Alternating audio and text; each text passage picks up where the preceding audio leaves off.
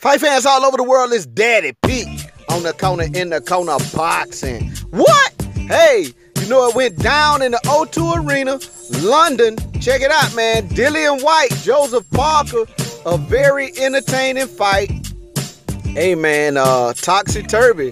Hey, Joseph Parker hit the mat in round number 9. Dillian Whyte caught him with a left hook. Hey, man, and in the 12th round, yeah, these guys, I'm gonna tell you, these heavyweight guys holding all this weight, man. Down the stretch, they get a little gas. I can't imagine if they still have 15 rounds. But anyway, Joseph Parker caught Dillian Whyte slipping in the last round, trying to suck up some air, and he caught him. He dropped him as well. So, hey, both guys hit the canvas. Both guys got up. Kudos to both guys for a good showing. But Dillian Whyte comes away with the win. Joseph Parker needs to go back to the drawing board after 2 losses in a row.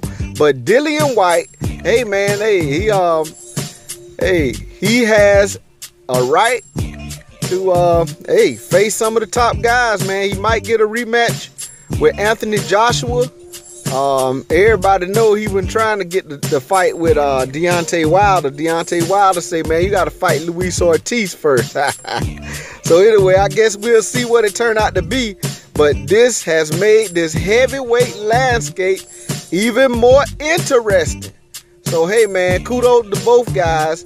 But big up to Dillian Whyte for getting the win over Joseph Parker.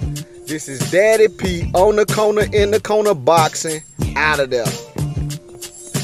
Say, it's Daddy Pete on the corner, in the corner boxing.